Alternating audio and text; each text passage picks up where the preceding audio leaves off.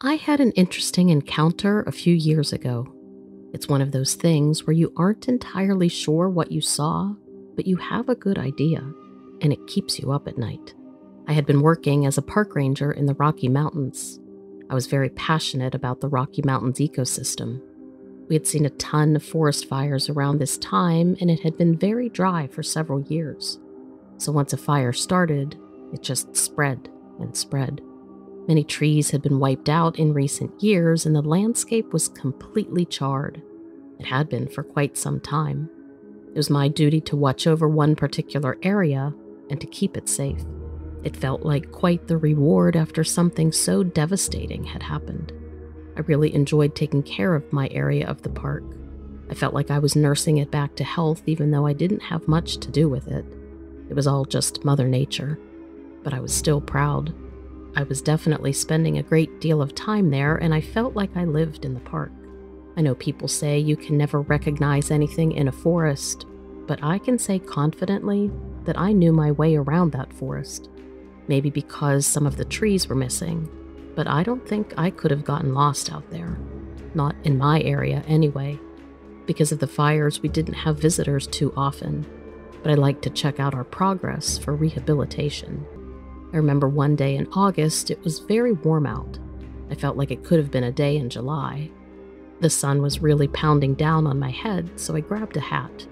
To be honest, I hated wearing hats because I didn't feel like I could be in full awareness of my surroundings. The hat felt like it restricted my sight and my hearing for some reason. So I do regret wearing it that day, but I didn't think I was going to be put into the situation that I found myself in. I remember driving around a bend and I wanted to get out and look around, get some nice fresh air and see what things I could find growing. What I was hoping was to find some fungi. When you find fungi after a fire, it's really beautiful.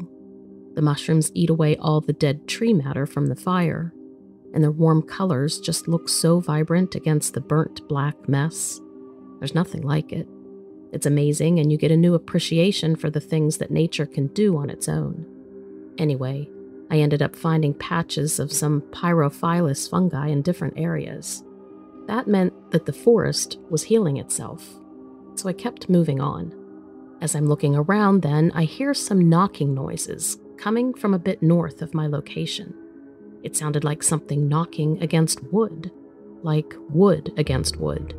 It was a hollow sound, almost.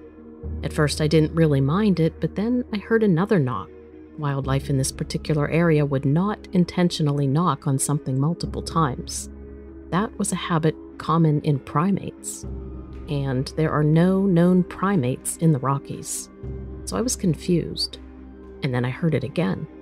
I started wondering if someone else was in the forest with me, like maybe mocking me, wanting me to be scared, but that didn't make any sense.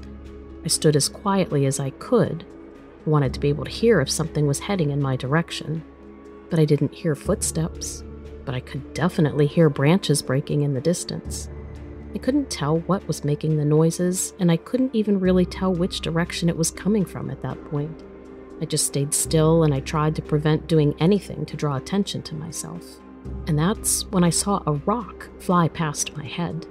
Something was now throwing rocks at me. I looked around, and instantly my heart sank into my stomach. About a dozen yards away was a huge, towering mass. It was dark, and it appeared to be covered in dark brown fur. I could have mistaken it for a bear, but I knew it wasn't. Its arms were much longer and thinner than a bear's, and so were its legs. Its shoulders were massive, and then the thing stood straight up. It was bipedal. It seemed completely natural for it to stand that way, and it looked very much like a humanoid. It was frightening as heck. I wasn't prepared for this at all, and before I knew it, the creature disappeared into the charred landscape, like a chameleon blending into its surroundings. It had a perfect color to camouflage into the burnt remains of the forest. I watched it leave as it walked off into the distance.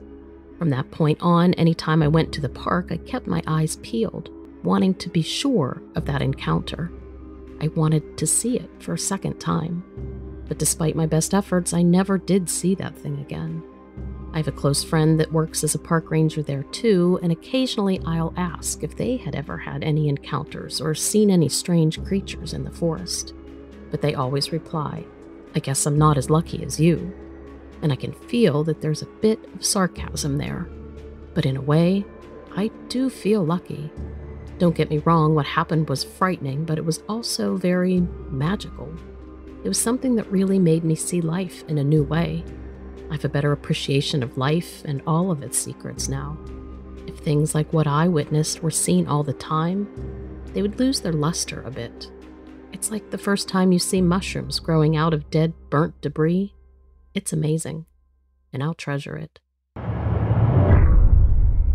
First off, I want to let you know that I'm a big fan, and I've been watching your content for a while now. I've always been interested in the supernatural and in cryptid hunting. There's way more out there than the government or mainstream media wants you to know. I think my affinity for these stories began when I saw my first cryptid back in 1973.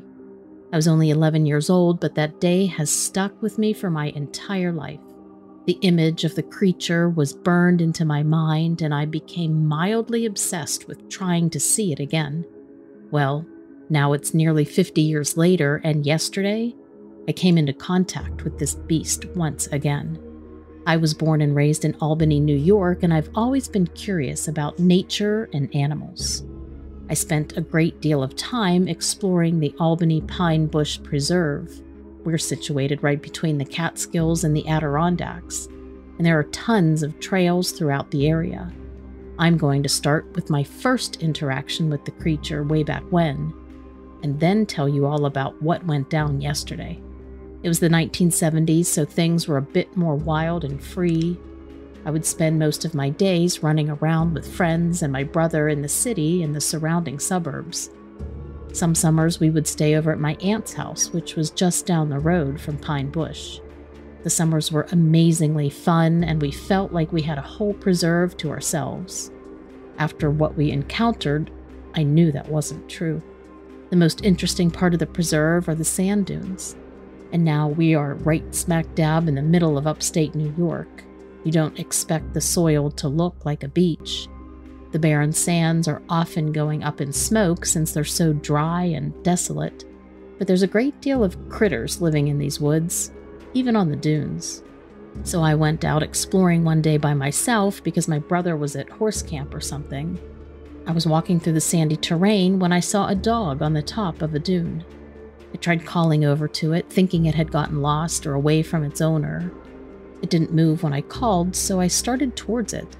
From a distance, it looked like any old dog, maybe a greyhound or a Rottweiler, or a massive Chihuahua.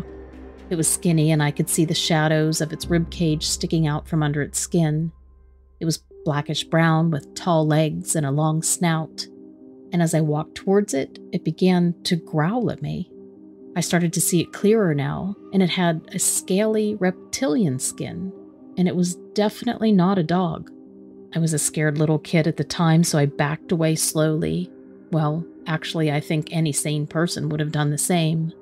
And then the thing started to move towards me, and it moved low to the ground, and it stuck out this long pink tongue. I turned to run. I never looked back. I don't think it ended up chasing me, and I never saw it again. And like I said, this day stuck in my mind for the rest of my life. I told my friends and my family about what I'd seen. Nobody believed me. They thought I was making the story up for attention. I never went walking in the woods after that, but for the rest of my life, I stayed curious. In all those years, it wasn't until just yesterday that I saw it again. I was driving past the preserve on my way to make some deliveries. I work as a postman these days, and I take a few routes that take me out into the more desolate parts of the county. I was going about 65 when I spotted it, but I slowed down right away. There was a dead deer carcass on the side of the road. It had been there for at least a day. I'd seen it as I passed by the day before. It was bloated and very clearly a buck, decently sized with a pair of half-grown antlers. The creature that I saw was ripping at it, and it was barely recognizable as a deer at this point. It sunk its teeth in, and it used its long tongue to lap at the coagulated blood. It was disgusting. I looked at it in my rearview mirror and I just could not believe it. I started to put my truck into reverse so I could get a closer look. I pulled back slowly, but the thing did not pay any attention that I was getting closer. My windows were open, the smell of rotting flesh and sewage wafted into the truck. I tried to hold my breath, but it was just a horrible smell that started to make my eyes water. It was so bad. I closed them for a moment to try to push out the tears, and when I opened them again, the creature was approaching my car. I sat there for a moment and I stared at it. It walked right towards my truck's door and sat just about 6 feet away. Now I got a really good look at the thing, and I didn't even have a chance to notice the smell because my heart was racing so fast. This thing was hideous and drooling. Its entire face and neck and chest were covered in the blood and guts of the deer. Its ears flicked back and forth, and its back arched like it was going to pounce. Once I saw that, I knew I had to get out of there. I stepped on the gas, and it started actually chasing after me. I thought maybe I could lead it into town or towards the ranger station so someone could get a photo or shoot it. I kept starting and stopping, going at about 30 miles an hour, and the thing was keeping right up with me. Eventually, another car started to come towards me, and I flashed my brights to signal them. Once the thing heard the engine of that car, it ducked back into the brush, and it was gone, and I don't think that car even got a look at it. Probably didn't even know what was going on. I hope maybe they did, though, so at least someone else will know what I'm talking about. My family is pissed that I'm back at it again with this thing, but I hope you guys will appreciate the story. Let me know what you think. Before I even saw it, I could sense that something was wrong. It was a warm, sunny day, and I had just gotten off work at the local supermarket. At the time, I lived near the city of Corvallis, Oregon, which is about an hour east of the Oregon coast. I had recently purchased a used car that I was totally excited about. I got in the car and started driving down the road towards home, but then decided I wanted to keep driving around in it for a bit. So it was about 2:30 in the afternoon when I decided to turn onto a dirt road that led towards the woods. I knew the road well and had driven on it periodically when I didn't want to head straight home. So I drove about a mile down this road until I realized that it was stupid to have brought my new-to-me car on this dirt road, so I looked for somewhere to stop and turn around. And that's when I came to an old logging trail that went off to the right. There was still plenty of daylight left, so I changed my mind about leaving and decided to just park and walk a bit on the trail to see where it went. I followed the trail for about a quarter mile or so when, all of a sudden, everything seemed unnaturally strange and quiet. I even stopped walking when I noticed how quiet it had become. No birds were chirping, no squirrels were running up and down the trees. Nothing at all was happening. It was dead silent. So that's when I started to get this uneasy feeling inside my gut like something was about to happen. So I decided to turn around and just head back to the car, which was still visible from where I stood, even though it was a way off in the distance. But as soon as I turned to walk back to the car, that's when I saw it. A flicker of movement off to the side. I squinted in the sunlight and looked into the trees, and there, about 20 feet away from me, standing behind a tree, was this creature with its cheek pressed against the tree trunk, looking straight at me. At first, I didn't know what the hell it was, but after staring at it for about 10 seconds or so, trying to figure it out, it dawned on me that this thing looked exactly like a Sasquatch. My first thought after realizing what it looked like was, holy shit. My heart immediately began racing, and I felt like I was going to pass out. After realizing what it was, I immediately turned around and started running back to my car as fast as I could. When I looked back over my shoulder, I was horrified to see that it was chasing me down the trail. It ran faster than anything I've ever seen. This thing moved so fast that in a matter of 10 seconds or so, it had covered the same distance that took me 30 seconds to cover. I ran as fast as I could until I reached my car, and I can only assume that it didn't actually want to catch me, or it easily would have. In fact, it was no longer in sight at this point. So once inside my car, I locked all the doors. I sat there for a few minutes trying to catch my breath and calm down from the experience. At least I felt much safer locked in the car. And then after about 5 minutes, when I finally got the courage to start the car and drive off, this creature came running out of the woods right next to where my car was parked and stopped dead in its tracks. And then it looked at me through the windshield. It stood there blocking my way for several seconds, just staring at me with its mouth wide open like it wanted to say something but couldn't speak. It looked exactly like how a gorilla looks when they have their mouths wide open, except this thing had extremely long white teeth. And it also had long black hair all over its body, including its face, which made it hard for me to tell the exact shape of its head. The hair on its head was long and stringy looking. It also had a very pronounced brow ridge that made it look even more intimidating. Its shoulders were broad and it had a very muscular body. I'm not sure how tall it was, but I would guess around 7 or 8 feet tall based on the size of its body compared to the trees around it. So after staring at me for several seconds, it just turned around and ran back into the woods, where I can only assume it lived. So after seeing this creature up close, there is no doubt in my mind whatsoever that the things people have been reporting on your website, Lilith, are indeed real. I've come to have no doubt whatsoever that this thing I saw was a genuine Bigfoot. After seeing it for myself, there's no way I could even convince myself otherwise. I mean, I've seen plenty of bears, wolves, and other animals native to the area, but none of them looked anything like this. I'm not sure if you believe me or not, but there's nothing anybody can say to make me think otherwise. This creature was real, and it was right here in my own town, which totally sucks. I'm not going to give out my real name because I don't want any trouble, but I will tell you that I'm very credible, and this is 100% the truth. I know it sounds crazy, but it is the truth. I'd be more than willing to even take a lie detector test for somebody or whatever else they would need to prove what I saw was real. But I guess that really can't happen until I feel okay enough to share my name. Thanks for listening. Most people don't think of the hills when they think of Texas. I don't know why that is. When I think of Texas, the first thing I think of is the hills. Maybe that's because I grew up there. Until I was about 20 years old, the hills were all I knew. My family tended a goat ranch for a few generations. We would still be there, I think, if it wasn't for what happened to me. If it wasn't for what I saw.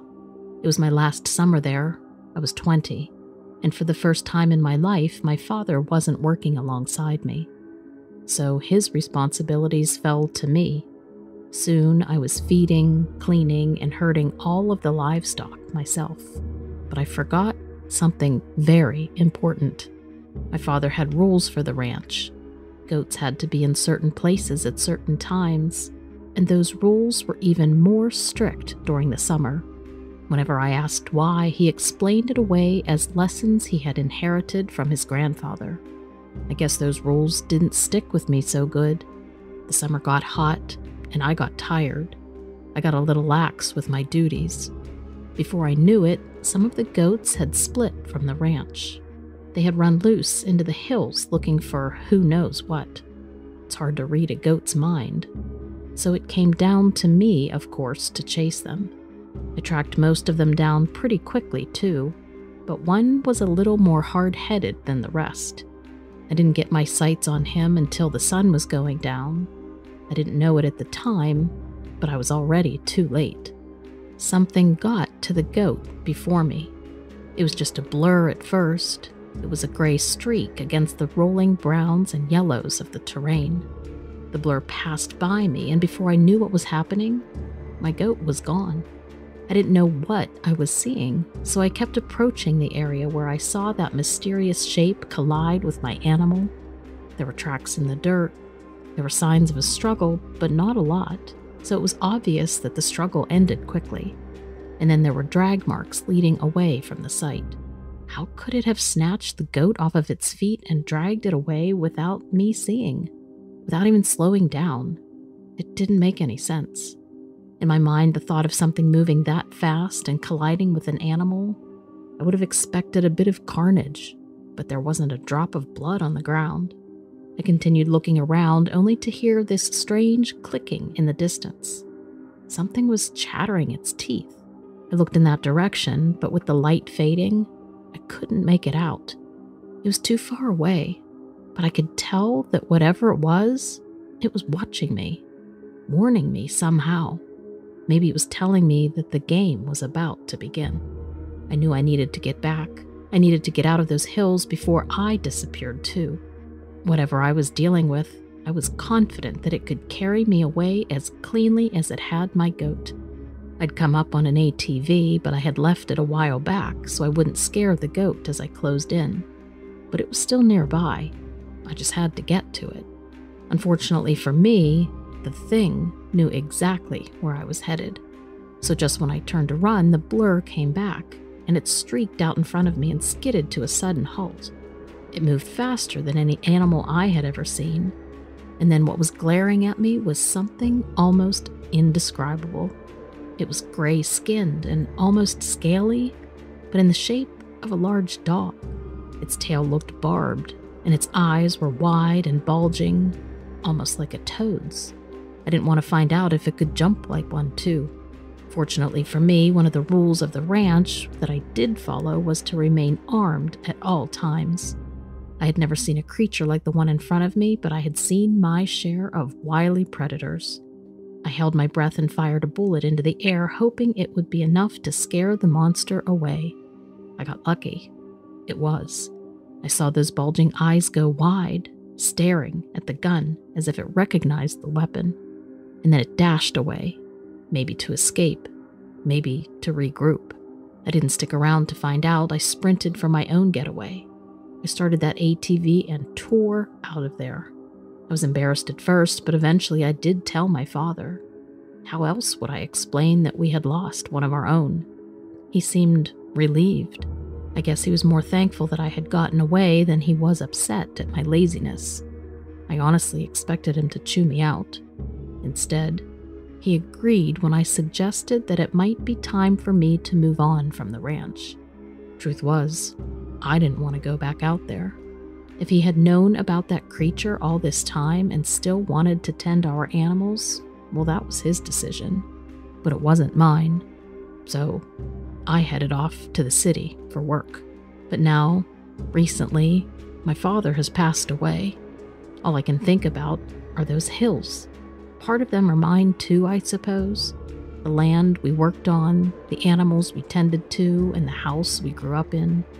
They all fall to me now. I don't really want to say goodbye to that place, at least not permanently. But how do I go back there and feel safe after seeing what I did?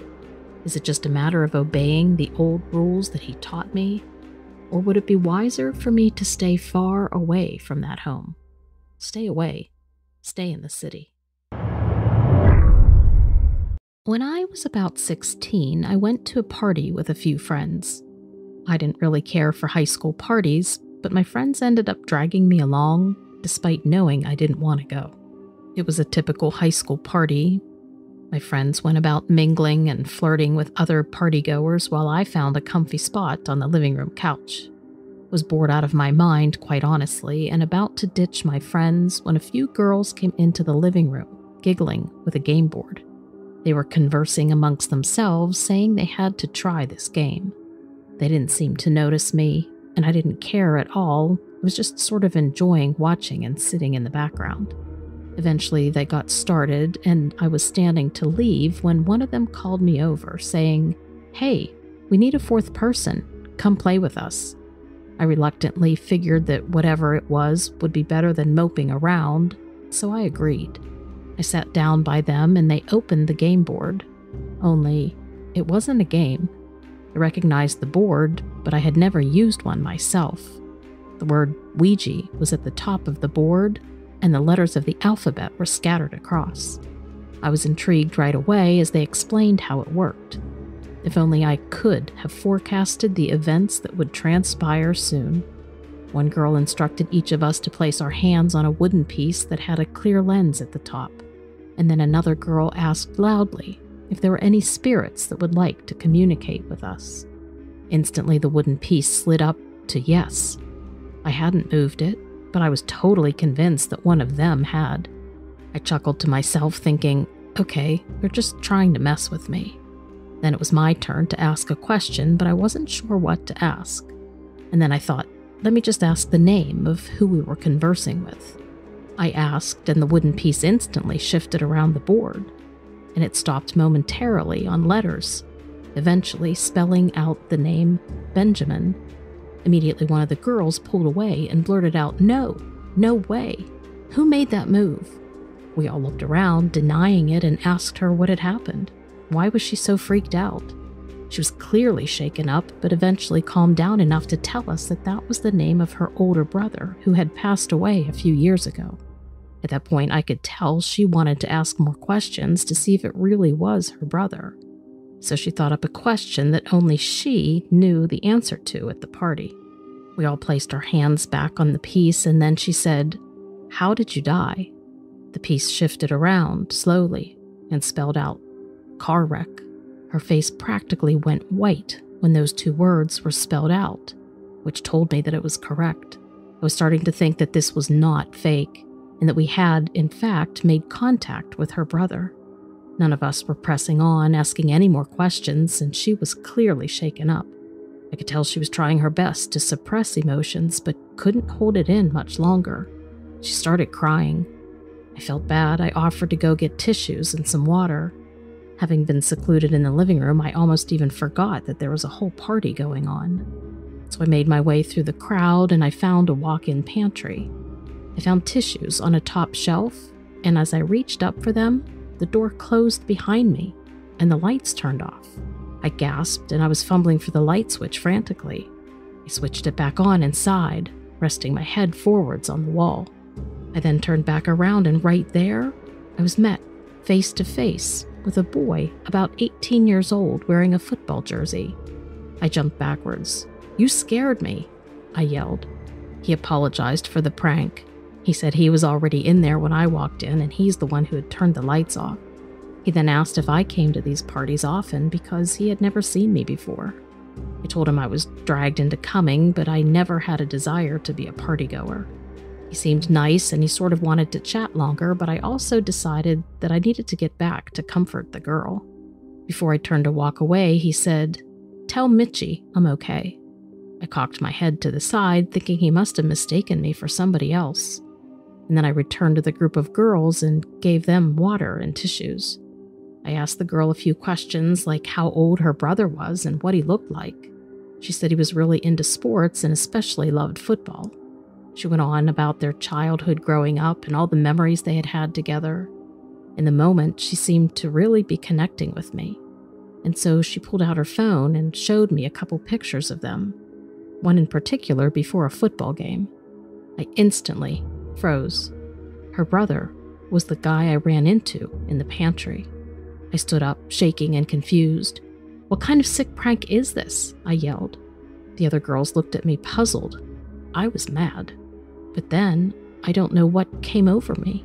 It was like I lost control of my body. I could feel it happening to me, and then I said, "Mitchie, I'm okay now." I mean, it was my body, but I wasn't in my body. I was mouthing the words, but it wasn't my voice. A few seconds later, I snapped out of it, and I blurted out that I had just seen her brother in the pantry. We all then looked at each other. We knew exactly what had happened, but none of us said anything about it out loud. This happened about 10 years ago, and that group of girls and I are still very close friends to this day. Granted, we haven't touched a Ouija board since, but I believe that my friend got some closure and was able to move on in a way that she hadn't been able to before.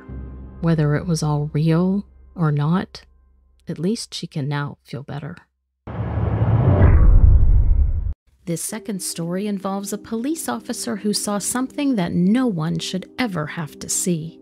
It happened in the town of St. Augustine, Florida in 1972. One night I was working the midnight shift. I was dispatched to a call of a possible prowler at an old abandoned house near the beach. The dispatcher said that supposedly no one had lived in the house for years and that it was thought by locals to be haunted. Well, I arrived at the location, looked around for a while, but found no sign of anyone. Thinking I might have been called to the area for nothing, I decided to cruise around town for a while, just checking it out, before returning to the station. As I drove by what we called the sand dunes, something caught my eye in the middle of the road ahead. It looked like a pile of rags or clothes in the middle of the road, so I slowed down as I approached it so that I could avoid hitting it. Then suddenly, this thing stood up on two legs, and it stood there looking at me with glowing red eyes. It was about 5 feet 9 inches tall and very thin, with long arms that hung way past its knees. It stood there and watched me as I drove past at about 35 miles an hour. And when I reached the next intersection, I turned around and headed back towards it just to see what was going on. But as I approached the area again, it was gone. But there was no place for it to go, to hide. This thing seemed to literally disappear into thin air. I drove up and down the streets in that area for a while looking for it, but I never found any further traces. And then the following day, another officer and I returned to the abandoned house on the beach where the original call had come from. We walked around the house looking for any signs of a prowler or anything unusual when we heard something approaching in the sand behind us. We both turned around at exactly the same time to see this thing standing there watching us, the thing with glowing red eyes. It was about 20 feet away. It stood there watching us for about 30 seconds before suddenly taking 2 giant steps towards us before stopping. And then it took another 2 steps, and then it stopped again. And it continued this slow, deliberate movement towards us for another 30 seconds before suddenly taking off in this amazing burst of speed. I mean, it literally disappeared into thin air as it ran off into the distance. We both stood there in total amazement at what we had just seen. There was no doubt in my mind that it was exactly the same creature I had seen the night before. After talking to several people who lived in the area, I learned that this house on the beach where we had the encounter was known by many to be haunted, and no one ever wanted to enter the house or check out any of the strange noises purported to come from inside. So, with nothing to go on but our word of mouth, the case was dropped. And then several years later, a local TV station did a special on this house and its supposed haunting. They brought in an expert who used electronic equipment to try and pick up any unusual activity or spirits inside the house. He captured some very strange sounds on his equipment, but when he played them back, skeptics claimed that they were just birds or other natural ocean noises picked up by the equipment. I've always wondered if what we saw that night was a ghost or something else. Whatever it was definitely not of this world. It had glowing red eyes and could basically disappear into thin air. I mean, it moved so slowly towards us that we did have plenty of time to observe it, and we know what we saw. The only thing I can think of is that maybe it was some type of a primate or hominid that lived in Florida thousands of years ago before modern man arrived here. But whatever it was, I know for sure that it wasn't human. I often wonder if there are more like it out there. Have any of you seen anything similar? My life completely changed, and essentially all came crashing down the year I went camping for a few days in Yosemite. It was late May of 2008, and I was feeling depressed. I had just broken up with my girlfriend and basically felt like I was at the end of my ropes. So I decided to go on a road trip from San Francisco all the way to Yosemite, which was essentially a 200-mile drive straight east. If you've never been there, Yosemite is quite literally in the middle of nowhere. There are no cities within miles of it, and basically only one main road that leads into and out of it. I arrived around noon on a Saturday and immediately set up camp in the Upper Pines campground. I had all of the stuff I needed, and I was ready to relax for the next 2 days before going back home on Monday. The campground was pretty empty when I arrived. Maybe about 10 to 15 other campsites were occupied. I started a small fire and I began cooking lunch when I noticed a young couple setting up a tent about 50 yards from me. As I ate my food, an older couple with 2 dogs arrived and set up camp right next to me. They seemed nice enough, so we exchanged pleasantries as they unpacked their stuff. After they finished, I watched as they walked over to the trail to start hiking. I finished eating and decided to take a walk myself. I walked along the trail for about 10 minutes, taking in the sights, when I saw something odd off in the distance. It looked like something standing on top of one of the rock formations that jutted out from the ground. At first, I thought it was just an optical illusion because it was so far away and in a place that would be nearly impossible to get to. But as I continued to look at it, it seemed to be moving closer. It also looked like whatever it was stood on 2 legs instead of 4, like a normal animal would. Whatever this thing was disappeared behind another rock formation, and then reappeared again, and then disappeared completely. This made me incredibly curious, and so I decided to speed up my pace towards it. I got closer in about 10 minutes and looked towards where it had been, but saw nothing. It was at this point that I realized how quiet it was all around me. Usually when you're in nature, you hear birds chirping or the wind blowing through the trees. But it was completely silent here, except for my own breathing. I decided to continue walking down the trail to see if I could find whatever this thing was. So I kept going until the trail ended, and then opened up into a clearing with another trail branching off to the right. I'm pretty sure I'd seen the couple from before going that way. As soon as I took a few steps onto this new trail, I heard something slam on the ground behind me, like a rock being thrown. I turned around immediately and scanned the surroundings, but didn't see anything out of place. No branches were moving or leaves rustling. Nothing was moving. After a few seconds, I decided to keep going and see if whatever it was I had seen before had followed me. I didn't see anything, so I kept walking for about 5 minutes when I came across a small clump of trees growing tightly next to each other. As I stood there wondering how they had come to grow that way, I noticed something on the ground just beyond one of the trees that looked like a stick, but it was white in color, which was intriguing. So I walked closer to it, and when I got close enough to pick it up, this creature that I can only describe as a monster appeared from behind the tree right next to me. It was tall, at least 8 feet, had gray skin, black eyes, and no nose. Nothing that you could call a normal mouth either. Just this opening where its face met its neck. It also had long fingers with sharp claws instead of hands. Shockingly, the creature was so startled by me that it let out this screeching sound and ran away. I was too shocked to move for about 20 seconds, but when I snapped out of it, I booked it back to my campsite. The older couple from before were just returning from their hike as I arrived. They asked me if everything was all right because they said it looked like I had seen a ghost. I must have been white as a sheet. I blurted out all that had happened, and the couple seemed genuinely concerned for me. I'm not sure if they were concerned at that point because they believed me or because they thought I was having some sort of an episode. The husband offered to sit with me the rest of the night if I wanted him to, but after a while, I felt much better, and we all relaxed and continued about our respective businesses, just sitting and relaxing at our sites. And then at around 9:30 at night, we both heard the loud noise of something slamming into the trees behind us. It made a noise that even shook the ground, which scared the crap out of everyone. The one dog belonging to the couple started barking in the direction of the noise and wouldn't stop. So the husband got up to see what was going on, and there, behind the trees, was the same thing I had seen earlier, and it started throwing rocks at him and the dog.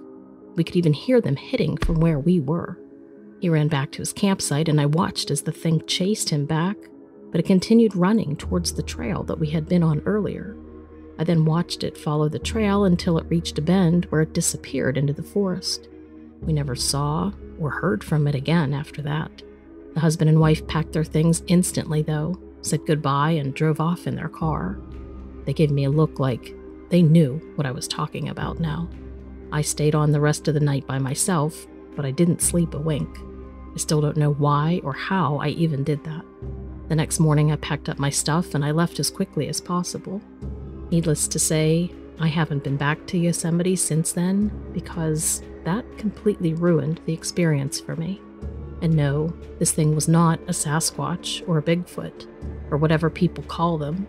It was something else entirely. It almost looked like an alien with its gray skin and black eyes. But whatever this thing was, it wasn't normal at all. I've been camping and hiking all over the country, and I've never experienced anything like this. Whatever it was, it wanted us out of that campground, and it did everything in its power to scare us away. I was investigating a case from a local ranch complaining of dead cattle. If a rancher loses an animal to predation, they're supposed to report it. A big part of my job is trying to minimize the conflict between ranchers and wildlife. I take it pretty seriously. It's a big part of why I got into this line of work. I want to help preserve nature as best I can, but I don't like to see ranchers lose their livestock either. This particular situation was an odd one. The rancher reported several missing cattle as well as several injured ones that he was forced to euthanize. The injuries on the cattle didn't make sense. There were broken legs and head trauma, not something I would expect from a bear, a wolf, or a mountain lion. The cattle would have scratches and sometimes puncture wounds on their sides, but it wasn't severe enough damage to cause death. I took his reports, but I didn't have much in the way of solutions for him. At least, not until I could figure out what the predator was. I told him to call me the next time he found a dead or injured cow in the pasture, because I wanted to look at it for myself. I got there, and just as he had described, there was a cow lying dead in the pasture. The rancher told me 3 others had gone missing that night, but there were no signs of them. I examined the cow. There was dried blood originating from the nose and the mouth. The cow's skull had been caved in on one side. 3 of its 4 legs were most certainly broken, and there were what looked like claw marks on either side of its back. I thought I might have some answers after seeing the cow myself, but I didn't. The cow hadn't been eaten, and predators that go to that much effort to kill a cow definitely don't leave a meal like this. The rancher and I drove around the fence line looking for some place a large predator could get in. I will say wolves and lions can easily get under and over fences, but this didn't look like the work of either. We thought maybe there was a break in the fence and an aggressive bison had gotten in. That's about the only animal out there that could do damage like that. But the fence was intact. I didn't have much advice for the rancher other than to set up trail cams. It took a couple of months to finally catch something on one of those cams. The rancher showed up to my station with the photos that he got off the trail cam, and things made even less sense than before. There were no signs of a predator. It looked like the cow fell straight out of the sky. That would explain the head trauma and the broken legs, but it didn't explain how the cow got in a situation where it was falling from the sky. All of us in the station were huddled around these photos, trying to make sense of it. One of the ranchers takes a quick look and said he knew what it was. He said it was a thunderbird. The natives talk about them. They have for years. Most people think they don't exist anymore, but they do. Granted, there aren't many of them left. You'll see them right before a storm or right after. But nobody believed him. Most of us thought it was a joke. After that, somebody claimed it could have been an alien abduction, and everybody laughed except for the rancher. Still, the situation bothered me. I couldn't come up with a logical explanation as to what exactly was happening to this rancher's cattle. I thought about it for a few weeks, and I couldn't come up with one dang thing. I ended up driving out to the rancher's property to talk with him again. Not that I thought I was going to find answers. When I arrived, there was a for sale sign at the end of the driveway. The rancher said he was moving his whole operation. He said the cows weren't safe there, and he didn't feel safe anymore either. I had really hoped that he hadn't latched on to the idea of aliens, because I knew of some old farmers who had, and they had turned out to be nutcases. And then he showed me a photo. He said that after that ranger said what he said about the thunderbird, the farmer looked back at all of his reports of missing or dead cattle, and then he checked the weather records. The incidents with the cows lined up with the thunderstorms. During the next thunderstorm, he drove out to the pasture, and he finally saw the creature harming his cows. He showed me the photo. It was hard to make out against the backdrop of the storm, but it did look like a giant bird. A bird as big as a bus. It was unbelievable. The photo wasn't great quality. I tried to zoom in on its face, but it was difficult to see. It had a reptilian quality to it, though. It almost looked like a cross between an eagle and a dinosaur. I didn't know what to say to him. I didn't have any ideas on how to get rid of this thing or even what exactly it was. The rancher said he didn't want to live anywhere near it. He said he couldn't sleep at night knowing that that thing was out there. I don't blame him. I never saw the bird myself, but I dug into it a bit. It seems there are stories out there, just like the ranchers. Stories of farm animals with blunt trauma and broken legs. It doesn't happen very often, but it happens. I'm assuming the birds were intending to eat the cows, but for whatever reason, they slipped out of their grasp. Anyway, that's the only explanation that I can come up with. As a skeptic, I've always been hesitant to believe in things like aliens and UFOs. But one experience I had on the Appalachian Trail in Virginia completely changed my perspective. It was then that I became a full-blown believer in extraterrestrial life. I was hiking through the Appalachian Trail in Virginia, enjoying the beautiful scenery and fresh air. It was a gorgeous day, and I had been hiking for hours, just taking in the sights and the sounds of the forest. I was alone and enjoying the solitude, but little did I know that I was about to have an encounter that would change my life forever. I'm an avid hiker, and I had been planning this trip for months. I'd always been fascinated by the Appalachian Trail, and I wanted to experience it firsthand. I was physically fit and well prepared for the journey, but I had no idea what was in store for me. As I was walking, I felt a strange presence around me. It was as if something was watching me from the shadows. I tried to shake off the feeling and focus on the beautiful scenery, but the feeling persisted. And then I saw something strange in the sky. It was a bright light, moving quickly and erratically.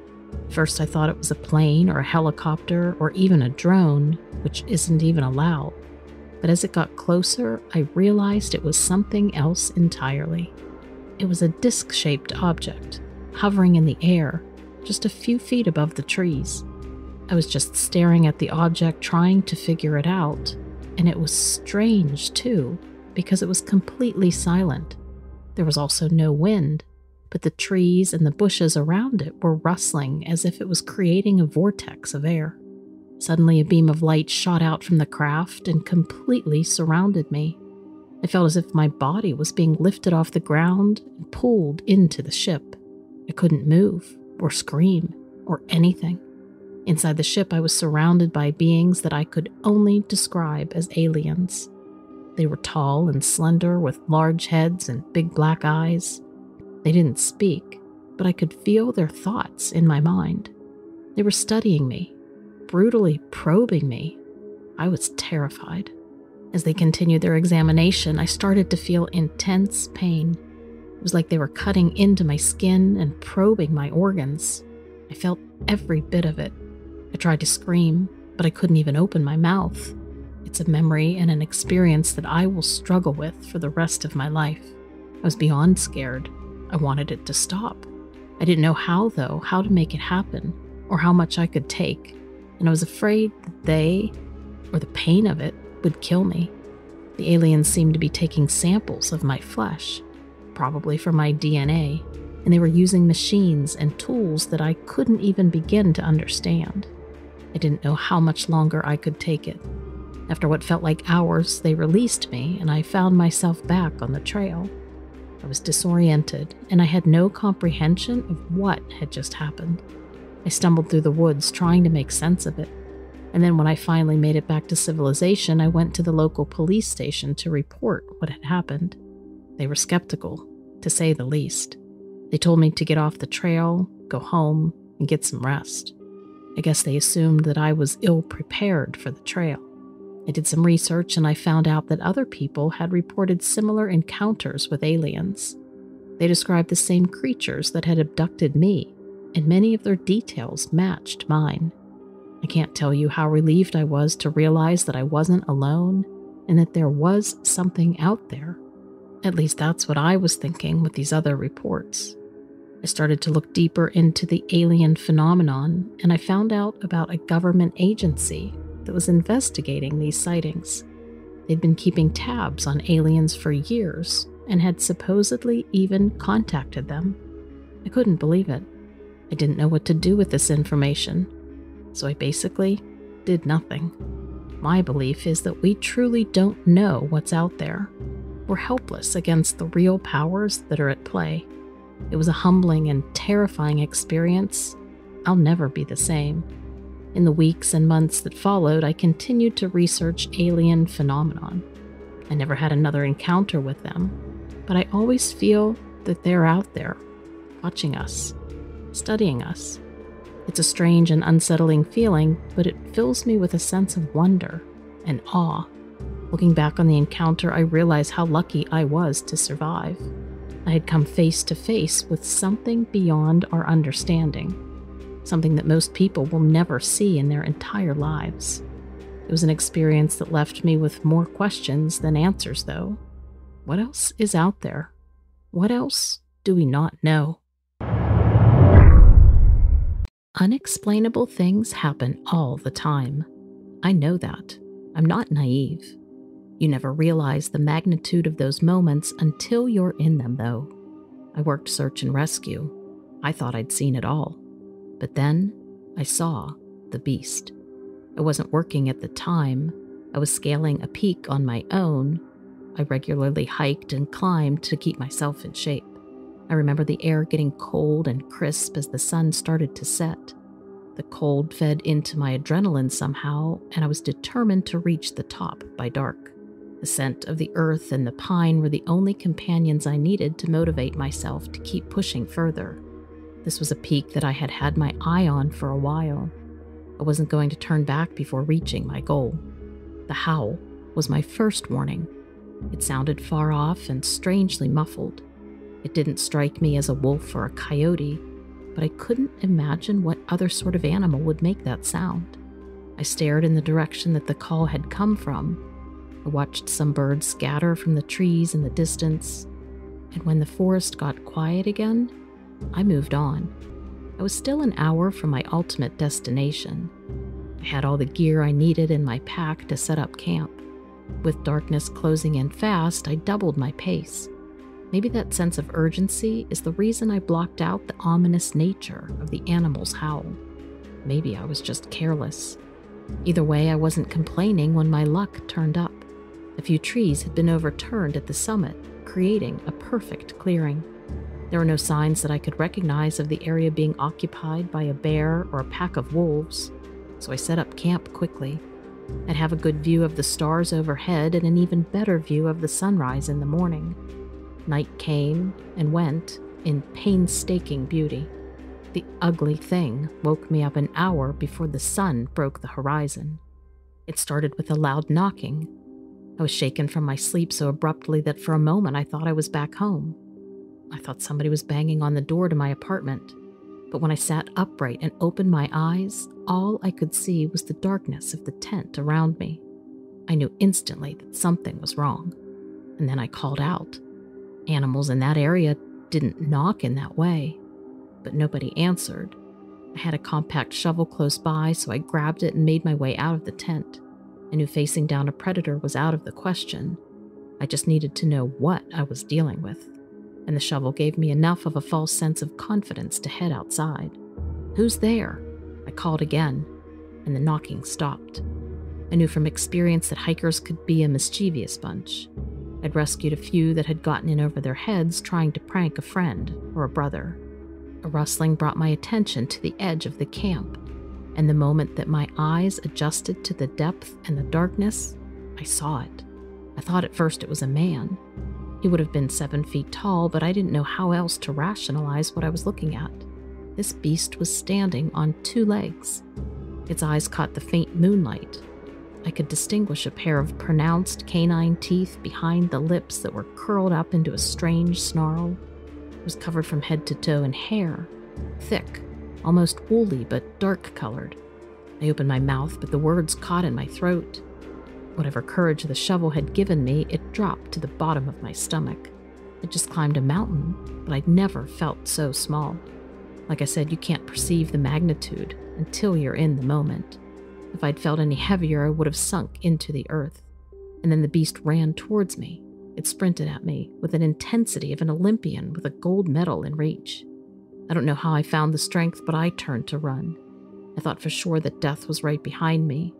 I'd be the unspecified remains discovered after a supposed bear attack. But to my surprise, the beast didn't follow. It ran into the camp, and I heard him destroy it. I heard the tent being upended and my pack torn open. I heard my belongings spill across the ground with a loud noise. And at the time, I thought all of those sounds spelled doom for me. But as I got further and further away, the sounds got quieter. I was midway down the mountain before I stopped to catch my breath, before I looked up at the sun and accepted that I was alive. But I wasn't free just yet. I still had to get back to my car, but I was alive. I called a few friends the moment that I could. They were veteran climbers, also members of search and rescue. Few of them laughed. Others told me to keep the story to myself. I did, not wanting to tarnish my reputation, but I still climbed back to that campsite the following month. I recovered what wasn't destroyed or discarded. I thought that maybe I had proof. There weren't any signs of a bear attack, no claw marks or prints or indentations of a bite on my pack. There were footprints, though. Those I tried to share.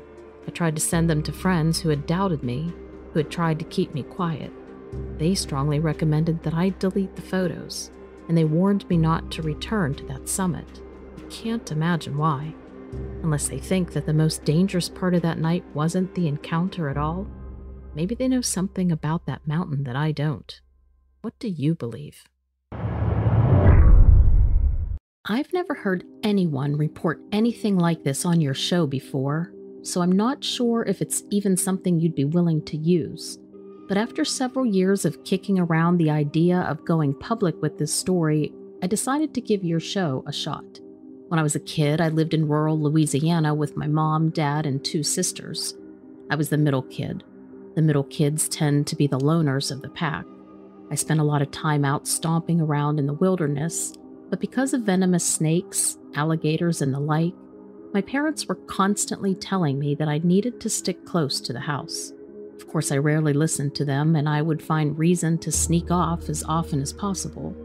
Eventually, they gave up on trying to keep me corralled indoors and simply told me to be home by mealtimes to check in. In the summer of '92, I was 12. Being summer, I hadn't seen my friends in weeks because the only time I ever really went out was to go to school. So with school closed and me so far from town, it took some effort to get to hang out with them. My mom always knew this was hard for us kids, so she planned a few slumber parties throughout the summer so that we could get our friends out to the house to hang out and catch up during the long break. One night, she planned one of these get-togethers for me and my friends. My 2 best friends, Chris and Alex, came out to the house and Mom made pizza. We played Super Nintendo until our thumbs were sore, and then we decided to go outside and explore. Mom and Dad were always especially nervous about me taking friends out into the woods. I guess they figured that I was able to make my own way around and avoid trouble, but it was risky to take somebody else's kid out there and potentially have them hurt or bit or lost or any number of strange things that can occur out in the swamplands of Louisiana. I told my friends we would have to be quiet sneaking out so Mom wouldn't try to stop us. We were able to avoid her, and soon we were free to explore the outdoors. I took them down to the swamp and I showed them alligator tracks in the mud, which kind of scared them, so they wanted to head back to the house almost right away. I was regretting showing them the tracks, though, because being outside was my favorite thing, and I was kind of dreading heading back inside just to stare at the TV some more. There wasn't a lot else to do out where we lived, and I felt kind of like a bad host not having better entertainment options for my friends. In fact, I guess I kind of felt like they would treat me like a loser or not want to hang out anymore if I didn't do something to keep them entertained. So that's when I remembered there's this really cool old abandoned house out in the trees that always struck me as a likely haunted spot. It took a bit of convincing, but my friends did agree to come with me and check it out. so we started heading that way. It was a massive house, similar to the plantation-style homes that used to stretch out across the state, but not as big as most of them. It had the wide columns on the front porch and the wraparound balcony up top, though, and even before we got up to it, my friends were already impressed. No, there weren't any roads out there or anything anymore, so it was pretty well hidden, like a secret. As we got close to the house, though, Alex suddenly stopped walking and started to dart back away, screaming, yelling something. Chris and I both asked what was going on, and Alex said there's something moving up on the balcony. We stood where we were, and we all looked up. Sure enough, something was slithering along the balcony, occasionally showing itself through the gaps in the wood banister.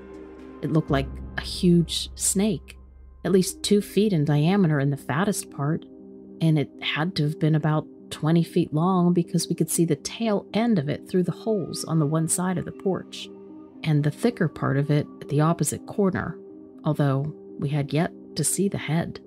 Now, I'm a naturally curious person, so I wanted to see it better. I started creeping up closer to it while the other 2 yelled at me not to. They seemed almost angry with me that I was advancing on the thing, but I refused to stop. Finally, I found a large stick and I threw it as hard and as high as I could. I did all right because it cleared the banister and hit the thing, startling it. I know that because next it started to slither up and over the banister, advancing down the side of the house, and only then did we get a glimpse of how truly horrifying it was.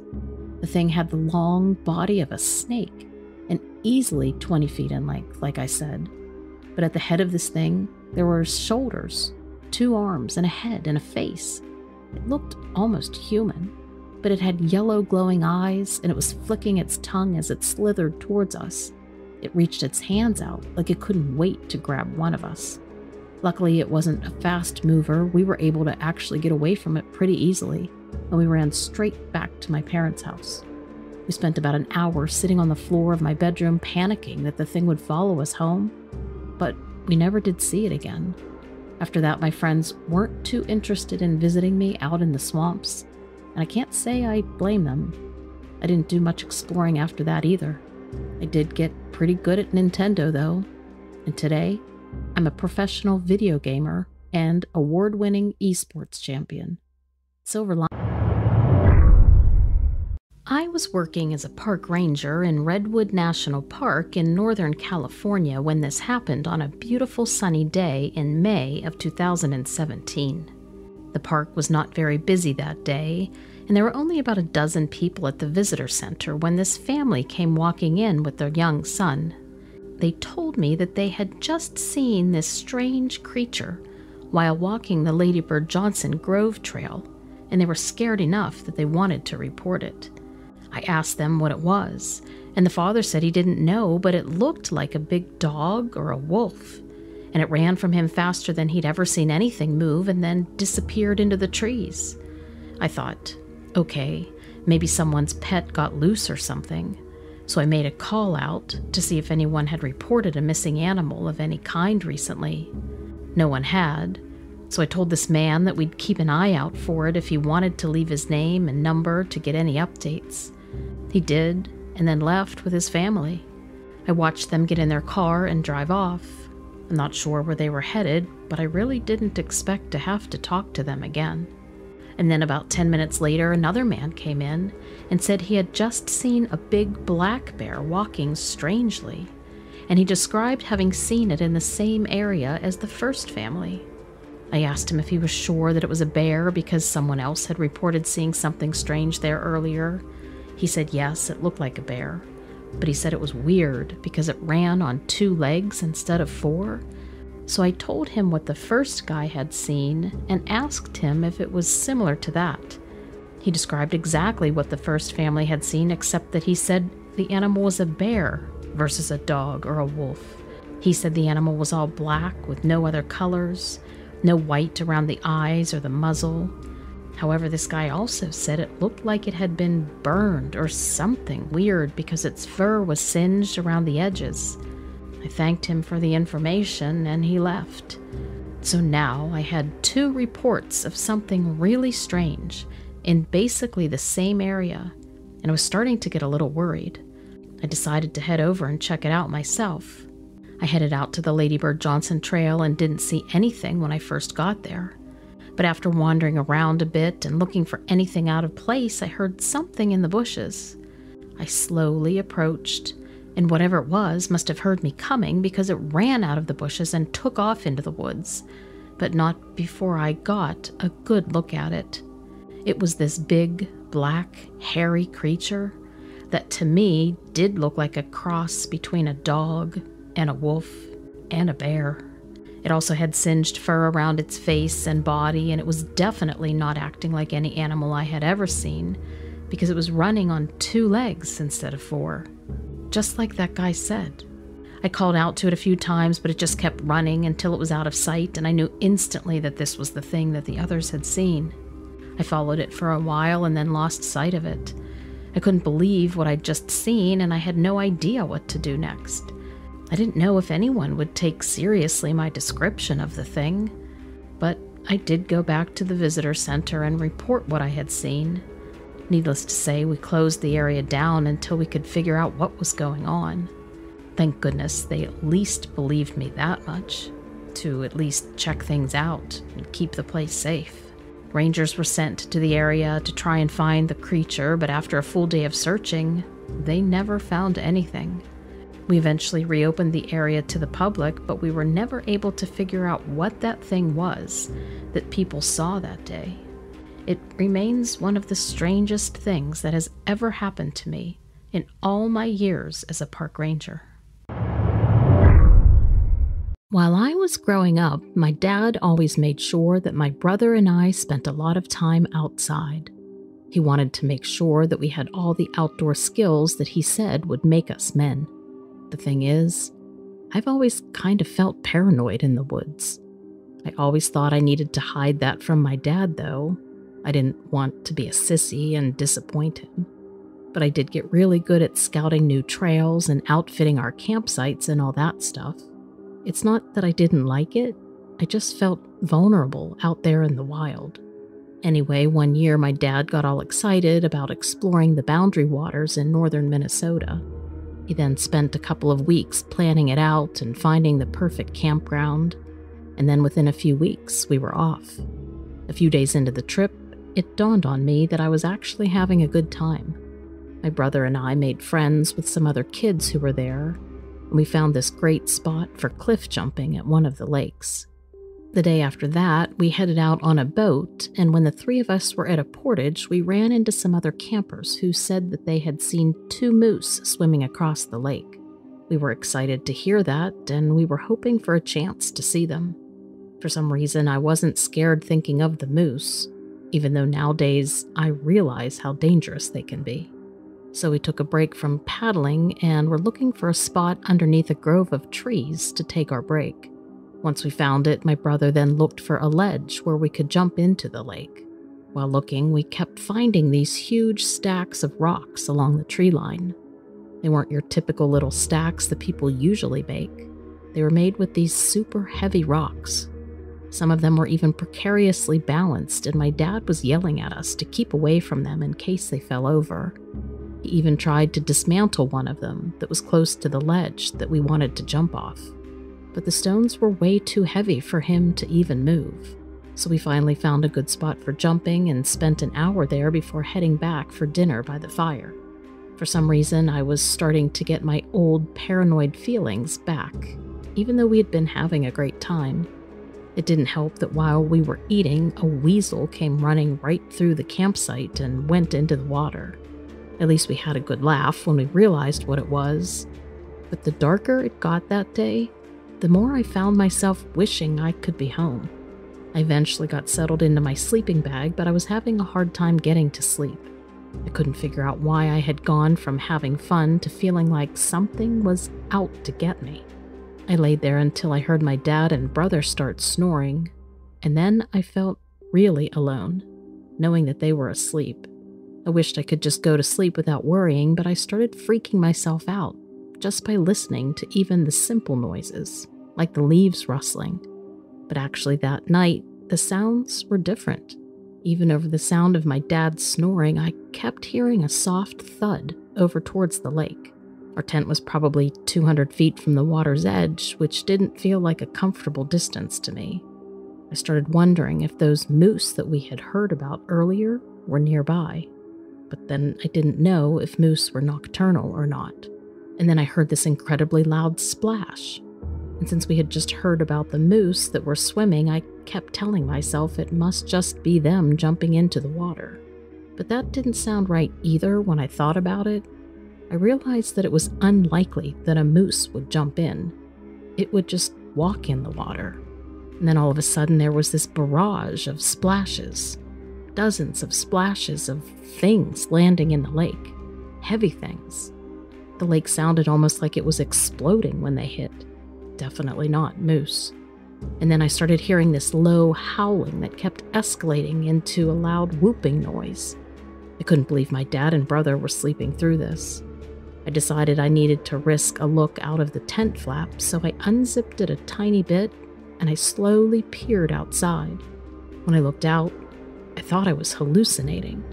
I could see this creature standing next to the water that looked in the moonlight like it was a giant, hairy man. The howl was definitely coming from whatever that thing was. I was too scared to scream or even move, which is why I didn't wake up my dad or my brother. And then I watched it take one of those incredibly heavy stones, like the ones we had seen earlier, and toss it into the lake like it was nothing. And then the thing lifted its mouth into the air and howled again. This time I snapped out of my incapacitated state and I started shoving my dad to wake him up, whispering that something was wrong.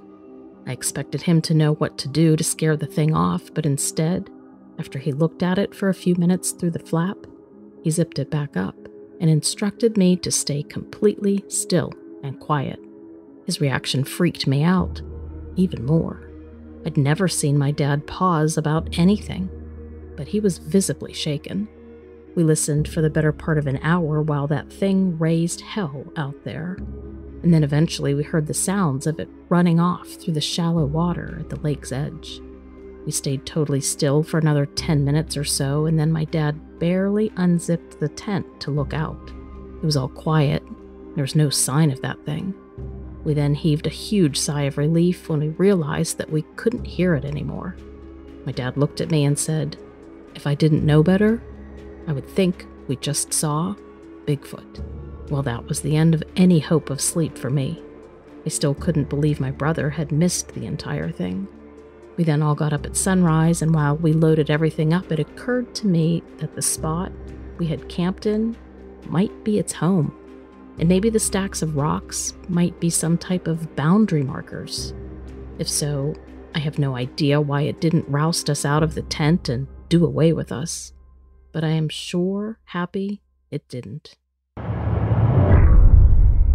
As a lifelong farmer living in rural Texas, I am no stranger to the occasional predator taking down a chicken or two.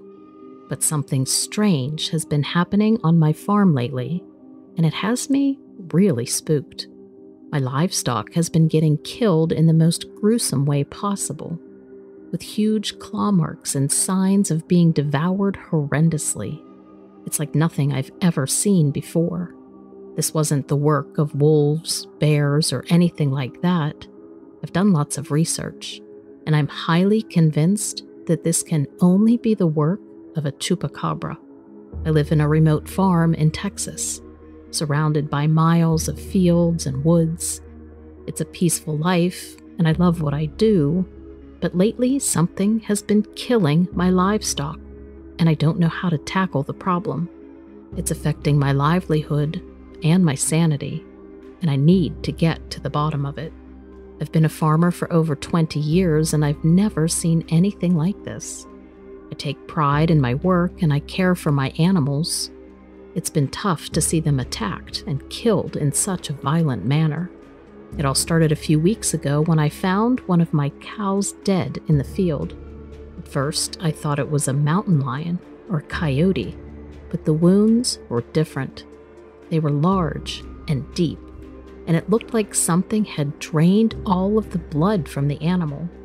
I searched the area for any sign of what could have caused the wounds, and that's when I found the footprints. They were large, with long claws, and they didn't look like any animal print I'd ever seen before. I knew I had to find out what was causing this. Over the next few days, more of my animals were attacked and killed in the same way. I set up traps and cameras, hoping to catch a glimpse of whatever was doing this. And then one night, I saw it. I was sitting in my truck scrolling through social media on my phone when I saw a creature come from the woods. It was about the size of a large dog, but it had spikes on its back and long claws. It attacked one of my goats and it took it down in seconds.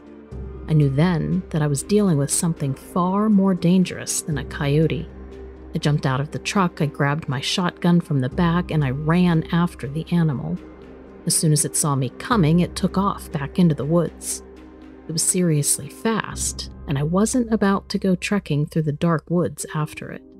And then the attacks became more frequent and more violent. Whatever this creature was, it seemed to be getting bolder and more aggressive. It wasn't just taking down my livestock anymore.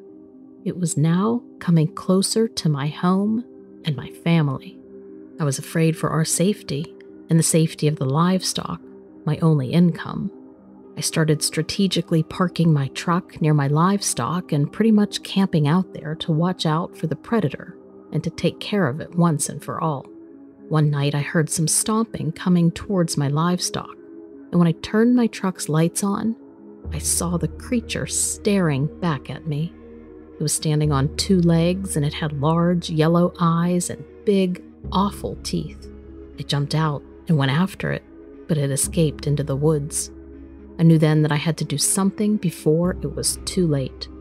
I did some research, and that's when I first discovered that the creature I was dealing with could be a chupacabra, a legendary creature from Latin American folklore known for attacking and killing livestock. It was also known for sucking the blood out of animals, and I had never heard of any living creature doing that before. So this had to be what I was dealing with. I reached out to some experts and authorities on the chupacabra, hoping to get some answers and advice. They told me that the creature was a nocturnal predator that was known for attacking and killing livestock, and that it had been spotted many times in Texas before. Finally, I felt validated and like I wasn't alone.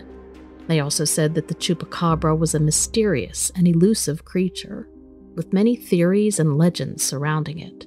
Some people believe it's a government experiment gone wrong, while others think it's an alien or supernatural creature. Now I was positive that it was a chupacabra that had been attacking my animals, and I had to get serious about this. I set up traps and cameras, and I took extra precautions to keep my family and animals safe. And then, after weeks of waiting and watching, I finally caught the creature on camera. As I watched the footage, I couldn't help but feel a sense of relief and closure.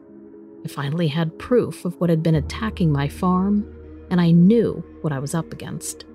But at the same time, I couldn't shake the feeling that there was still so much I didn't know about this thing, or other mysteries of the world. I reported my findings to the experts and authorities, hoping to contribute to the understanding of this elusive creature. I also shared my story with others, hoping to raise awareness and caution for those who may encounter this thing, or some other mysterious creature. Looking back on the experience, I realize how little we know about the world and the creatures that inhabit it. The chupacabra may be just a legend to some, but it's also a reminder that there's still so much we have yet to discover and understand. If any of you have any tips on how to catch a chupacabra, that would be appreciated. While I'm glad to have found an explanation for the attacks on my farm, I also feel helpless that I still haven't been able to trap or kill the creature. The day I finally get my hands on the beast is the day my brain will finally be able to relax. This experience that I'm about to share with you happened to me one day about 10 years ago when I was about 16 years old. I still live in the same farmhouse here in southwestern Pennsylvania, and I have no plans to ever move away, even though what I'm about to tell you still haunts me to this day. Mostly because I can't figure it out. I was hunting squirrels with my dog that day, and I had a .22 rifle slung over my shoulder. We walked down the hill from our house about 200 yards or so to a large field that's surrounded by woods on 3 sides. It's an open field with some old dead trees scattered throughout. The woods are very thick and they have lots of laurel in them. There are also several small streams running through along the edge. Well, I had stopped to take a break at one point and was shooting at some old tin cans when all of a sudden my dog stopped running around and started staring intently into the laurel thicket about 50 yards from me. I didn't notice him stop at first, but once I realized I was no longer hearing him running and sniffing around, I turned to see him just pointing at the brush. He looked like that for about 5 minutes and then started slowly creeping towards where he was looking. He got about halfway there when suddenly he started growling and backing up while staying low to the ground. I was wondering what could be in that laurel that he was reacting so intensely to. I'd never seen him act like that. So I slung my rifle over my shoulder and started walking toward him. As I got closer, he noticed me approaching and he turned and ran back towards me. And when he got close, he jumped up on my leg and started barking furiously at me, almost like in a warning kind of a way. At this point, whatever it was must have reacted to his barking because it let out a loud scream that sounded like a high-pitched screech. It scared the hell out of me because it sounded so much like a human screaming, but it was much louder than any normal human scream. My dog then literally cowered down on the ground next to me and would not move. I stood there for a few minutes trying to figure out what it could be, and then I decided that it was probably just a deer or something stuck in the thicket that had screamed when the dog came near it. So I slung my rifle back over my shoulder and started walking towards where the noise came from. When I got about halfway there, it screamed again. So this time it sounded like it was moving away from me, or at least facing in the opposite direction. So I decided that this was all just too weird, and I decided to leave and get us back to the house as soon as possible. I had a hard time convincing my dog to get up and move, but once I got about 100 feet away, he jumped up and followed me. When I got home, I found my dad in the barn, and I told him what had happened. He looked at me, and then he sat me down and told me that he had heard a similar type of scream in that same field about 10 years before I was born, but that he had basically forgotten about it until I just reminded him right now. He said he had been hunting with his friends, and they heard it in the distance while they were sitting around a campfire in the open field. He said it scared them all so badly that they all just got up, put out the fire, and left immediately. But nothing ever came of it, just the memory of the crazy, loud scream. So the next day, my father and I went out with his hunting dog to try and find out what it could have been. We approached the thicket from the other side, but didn't find anything. We walked around the area for about an hour looking for tracks, but there were too many leaves on the ground to see any tracks or anything like that to help identify what I had heard. So we decided to just leave it alone and head back home. Even his hunting dog didn't seem bothered or alerted by anything out there. Meanwhile, my dog wouldn't budge from the house, so I can't compare anything there. Some people think that what we heard was a fox because they can scream in a way that sounds like a human, but this was much louder, and it sounded more like a person screaming than any fox scream I've ever heard. Plus, it sounded like it was actually moving away from me when it screamed the second time. And no fox could scare my dog into cowering down and acting the way he did.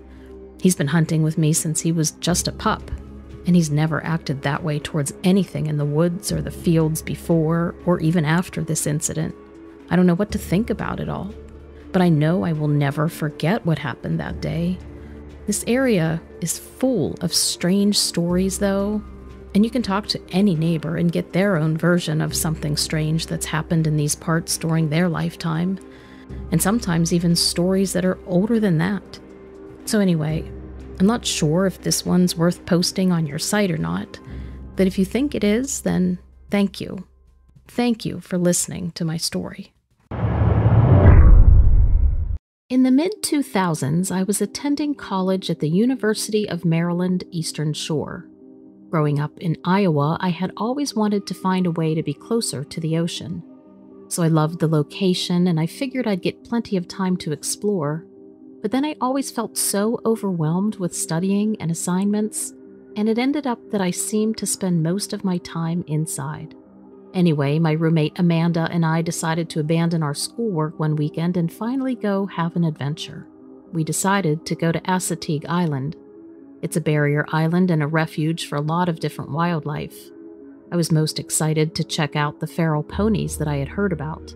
There don't really seem to be many places where you can see wild horses anymore. So we decided to camp even though it was the off-season and would be pretty chilly. At least there were no crowds. So we borrowed a bunch of gear from our hardcore camping friend and we headed out. We stopped at the visitor center and the rangers told us where we would be likely to see the horses. They told us to just make sure we put away all of our food items whenever we were away from the campsite. We showed them the bear-proof cooler we had borrowed and they said that was fine. We set up our camping spot and we went to the recommended trail, and when we were out there we caught sight of horses off in the distance. They had told us to stay at least 40 feet away from them, but we were able to get a good look. We were happy to get a not too distant view of horses across an inlet, but then we were really excited when the herd stormed through the water and toward the area where we were standing. There must have been 3 different herds while we were hiking around that morning. We had some binoculars so we could spot them in the distance, and then we were satisfied with our sightings by noon. We took the rest of the day to have a cookout and just relax on the beach. I was ready for bed early and I got in my sleeping bag right after sunset with my book. I must have fallen asleep right away, and the next thing that I knew, I was woken by something howling. Now I'm familiar with coyotes and wolves, but this did not sound like that. It was higher and screechier, and it gave me goosebumps all over. And I could have sworn it was getting closer. I convinced myself it must be one of the island foxes. So I just fell asleep again, but then this horrible growling woke me up again. It was a really low growl and guttural and rumbling. I could hear something rustling outside the tent, and it was probably half an hour before the noises stopped and I could sleep again. The next day we decided to take the wildlife loop trail. It was maybe 3 miles long and it gave good views of the marsh and the forest. We ended up staying out there a long time, exploring, and by the time we decided to head back to camp, we were both pretty tired and it was almost sunset again. We came over the crest of a dune and could see our tent a ways away. It looked like it was fluttering in the wind, more than it should be. I could tell there was some stuff on the ground by the tent, and I remember saying how weird that was. And then as we got closer, we could see that the tent door was hanging unzipped and flapping around. The stuff on the ground was a bunch of our stuff, our sleeping bags, and clothes. I mean, what the heck? We were thinking somebody had robbed us. We knew we hadn't left any food unsecured, and it didn't seem like the work of an animal because the zippers were just pulled down like a person would do. Inside the tent, there were big, muddy prints all over the floor. If I didn't know better, I would have thought they were from a giant dog. Our bags had been opened and all of the contents had been removed and thrown around. All the food that had been securely locked inside the cooler was gone, and everything was covered with sand and mud. We were totally mystified. And then I heard that growl that I had heard in the night before. I was instantly petrified. I can't tell you how primal it sounded. Amanda and I rushed out and we heard it coming towards us then from the trees. We both screamed when we saw this huge werewolf-looking creature. It was obviously eating something, and it looked like a 6 or 7 foot tall wolf, but it had the torso of a man. It had a long snout and sharp fangs, and when it howled, it sounded a lot like a human scream. It was facing sideways to us, so I couldn't really see its eyes, but its back was kind of hunched and it had massive shoulders. It never looked toward us. It seemed to finish what it was eating and then turned away and went into the trees. We were literally shaken from the shock of seeing that thing. We knew we had to leave. We pulled everything out of the tent and shook it off as best as we could, and we threw everything in the trunk. We raced out of there and we did stop at the ranger station, but it was after hours and we couldn't see anybody around. We didn't know what to do. We ended up just going home and called them the next day to describe what we had seen. I have no idea if they took us seriously or if they thought we were just seeing things. In any case, If any of your listeners have any idea what the heck was going on there, please write in and let us know. It really messed up our heads, and it started out as a great trip. I'm 40 years old now, single mom. I have 3 kids. I've always been really close with my first cousin ever since we were little kids growing up. We've always had somewhat of a bond, I guess you could say. I just love him to death. He can be dramatic, but he keeps things exciting. We didn't have it easy as kids, but we had each other. We were only 8 months apart, so we've always been pretty close, even through our distance. Recently, I moved my children and myself from New York to Pennsylvania in order for them to be closer to their father. So instead of them having to commute to see him, we relocated our home base so that the kids could stay put in Pennsylvania. That way I would commute back to New York for work, for the time being at least. After a couple of years of doing this, it was getting repetitive and old. So one Monday night, I got a call from my cousin. It was different because usually when he calls, he's the one that has a problem and needs to discuss something pertaining to his life. And I listen. But this phone call was different. When I answered the phone, I was busy braiding one of the girls' hair, and I probably said something along the lines of, "Hey, what's up? Are you okay?" And he said, "Yes, I'm actually fine this time. I just wanted to know how you were doing, if you were okay." I said I was fine, just busy trying to get the kids in bed after their baths. It's a school night, and trying to get ready for my next trip to work into New York on Wednesday. I asked him why, what's up? Again, he said, "Oh, nothing. Just call me back when you have a minute to chat. It's no big deal." I agreed to do so. I told him I loved him, and I hung up the phone shortly after. That Wednesday, after the kids went to their dad's house, I departed Pennsylvania for New York as usual to go to work for 3 days, while my children were with their father. I had forgotten to call my cousin back and to see what his concerns were. En route traveling through the city, actually it was after I had passed the city and I was on the parkways heading toward eastern Long Island. I had this near-death experience, so to speak.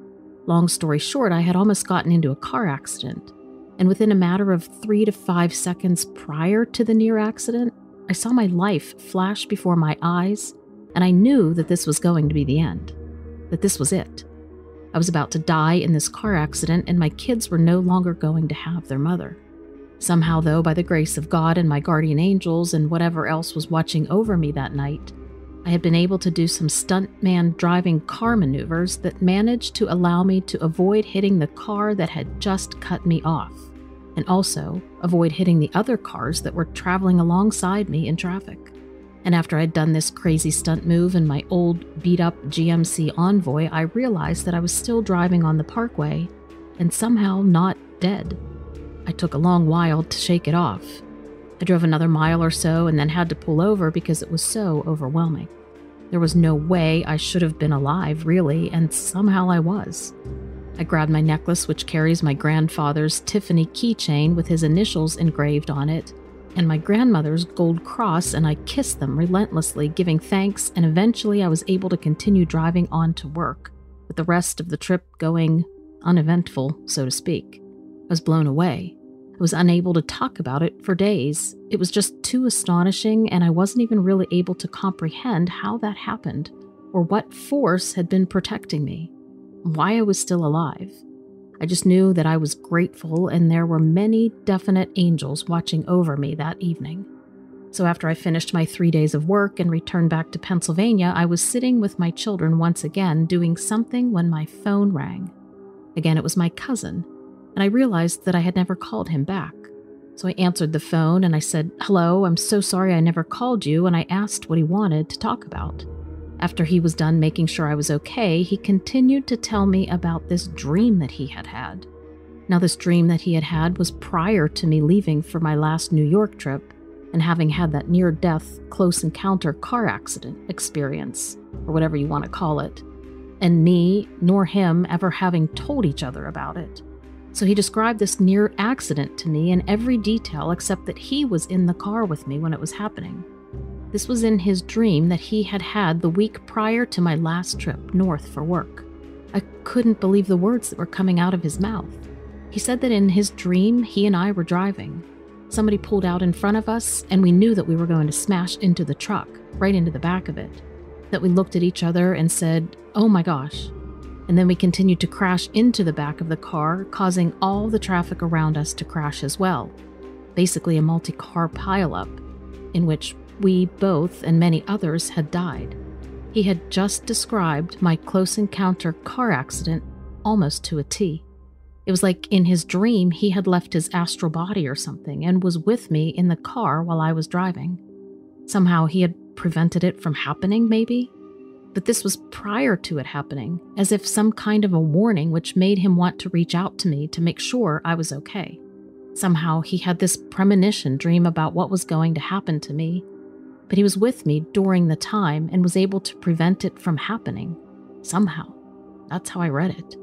I can't really wrap my head around it fully, though. It's so hard to comprehend. But I was mind blown. He had called to check in on me because of a crazy dream that he had had about us getting into a car accident together and dying.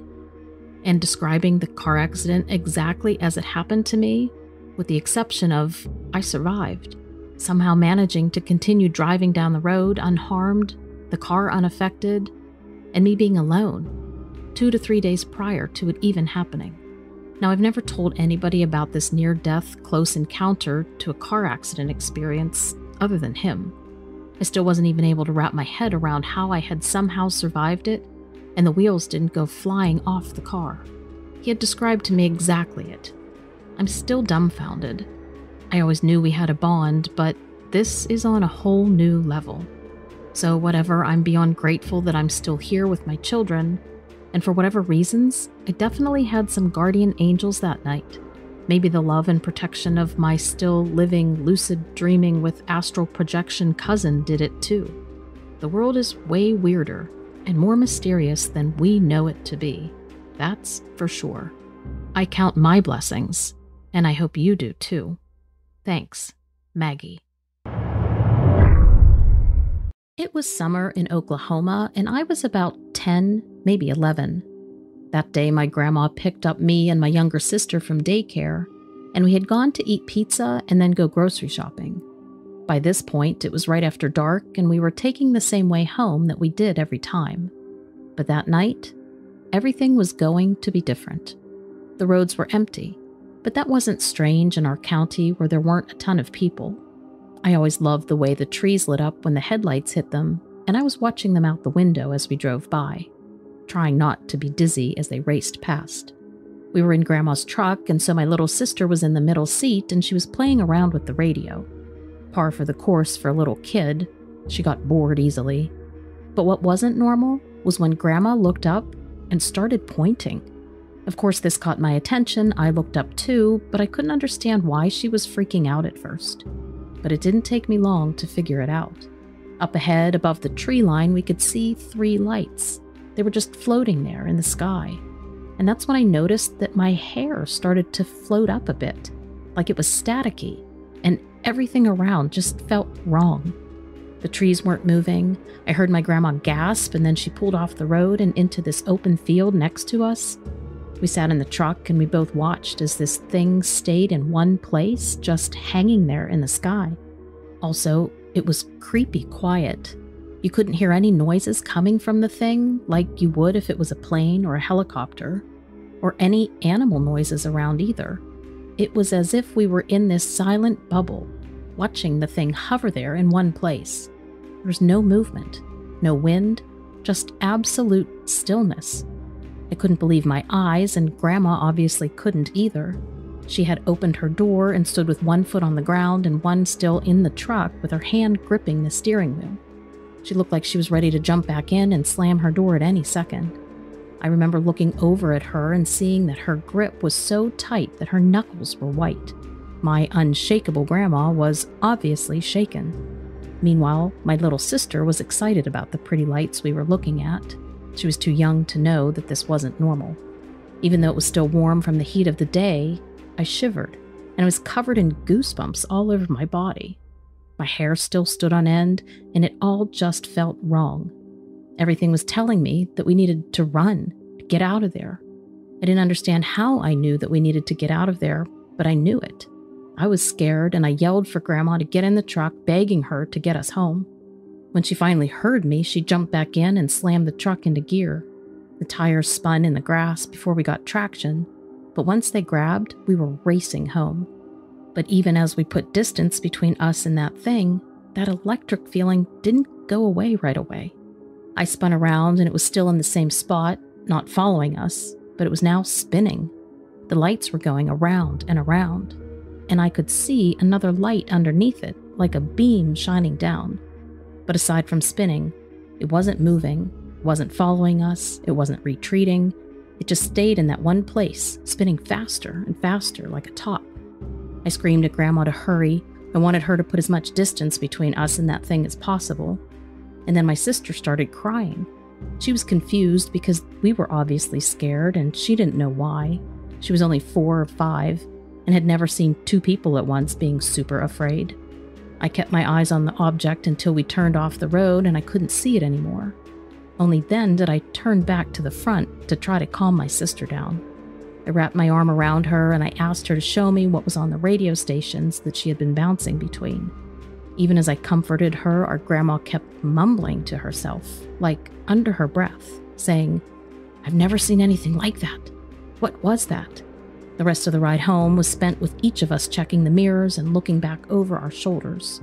Even though we couldn't see it anymore, we still felt super uneasy and scared. I was personally terrified it would show back up.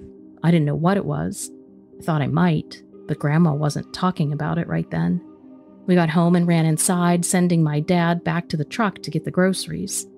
Even though the truck was in the garage, I didn't want to go back outside. He didn't understand why we were so shaken. We tried to explain that to him, but he brushed us off. I think he first thought we were just messing with him, until the phone rang.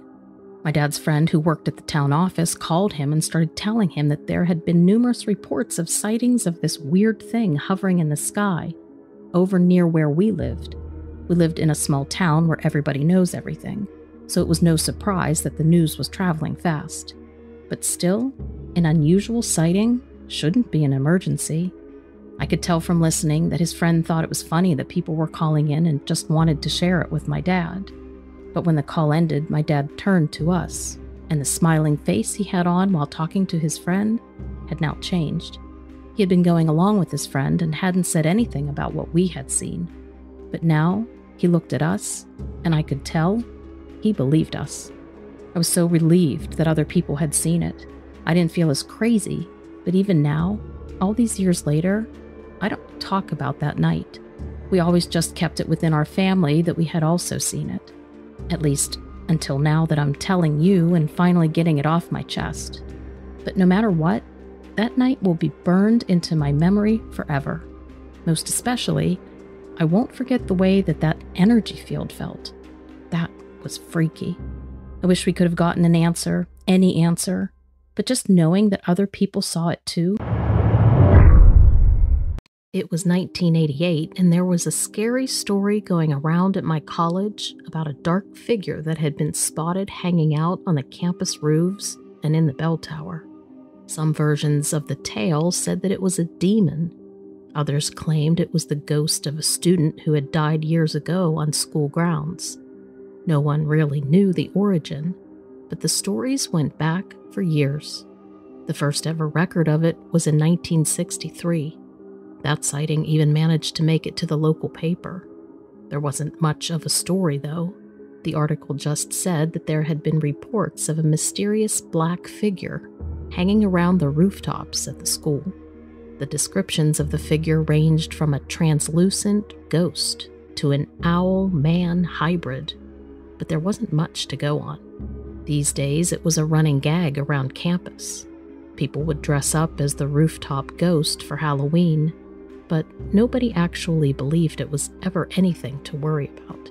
I lived in a house with 3 other roommates that year, and we were directly across the street from the campus library. One night I was walking home late from work, from my job at the gas station on the corner of Main Street.